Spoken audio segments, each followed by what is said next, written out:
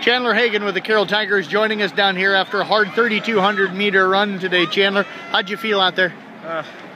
It was tight, but I don't know. It was a good race. Everybody looked like everybody else ran fast times, and I think overall it was an okay meet. Yeah. Happy with the way you were able to run today? I mean, I wish I could have ran faster, but it's just a different atmosphere, and everyone has a bad race. So. Did you get off to a decent start today, the kind you wanted to? I got off to the start I wanted to, but I think the problem was, like midway through there, I thought it was going to be cold and it was hot, and just different stuff like that, but everyone else ran a really good race, and that's how it turned out. What will you take out of today's race?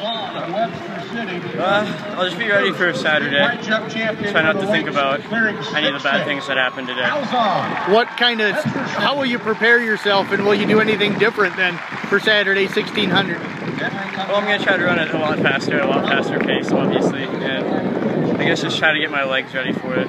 After a long season, you can kind of feel the little aches and pains from throughout the season. So. Well, Chandler, appreciate you joining us here today. Best of luck. We'll see you later on. Okay, thank you.